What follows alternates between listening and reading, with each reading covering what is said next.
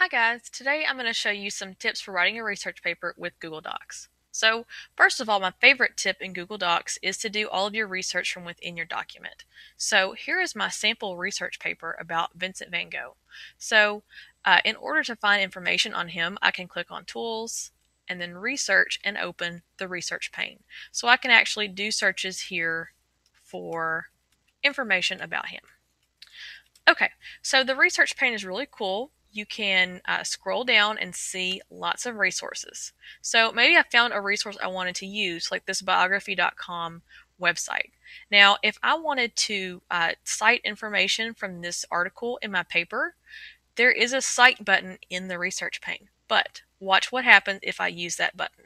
So maybe I learned about his family life from this website, so I would click here because I wanted to cite that. Okay, when I click Cite, it's going to insert a footnote.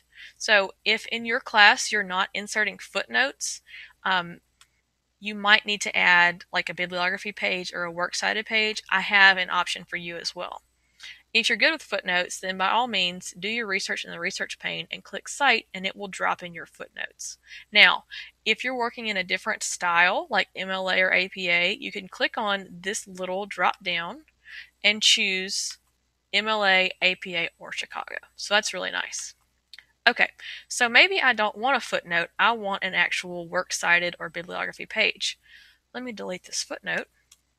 Okay, that's deleted. I'm going to close the research pane.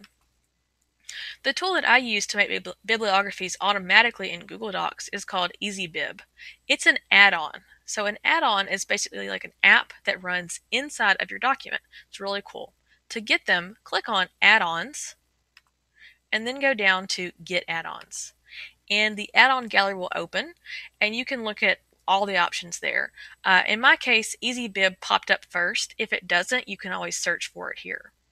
I've already added it, so this button says Manage for me. If I had never added it, you would see a blue free button like you see right there. So click the plus button to add that add-on into your Google Docs. I'm going to close the gallery. To run EasyBib, all you have to do is click on Add-ons. After it's installed, you're going to have an option that says EasyBib Bibliography Creator, and then you're going to choose Manage Bibliography.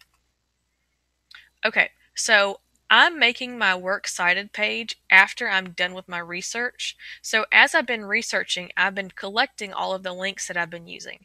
And in this case, I'm just going to show you research from web sources. Okay, that's important to note.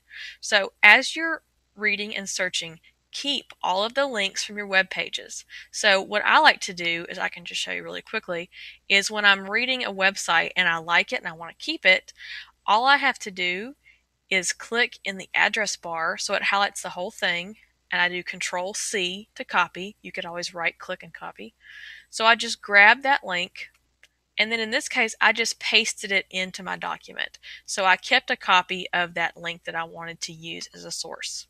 Okay, so once I have EasyBib open and I have all my sources, I'm going to choose which type, which I already said this is a website, so I click on website.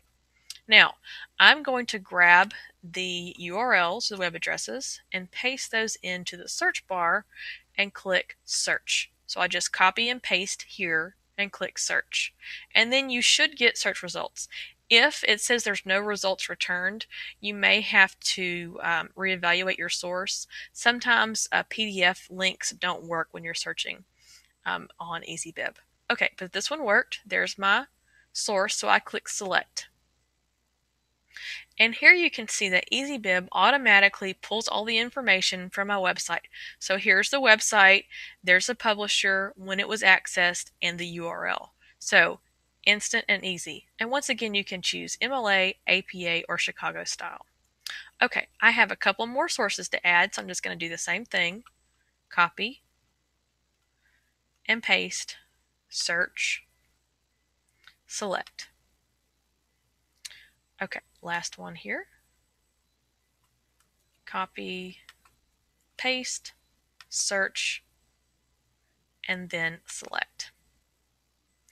Okay, so if you look here, it has automatically alphabetized our sources. So I put this one in last, but you can see that it has listed it as the second source because of the way that the the information as cited. So it's automatically given me all the information I need for bibliography.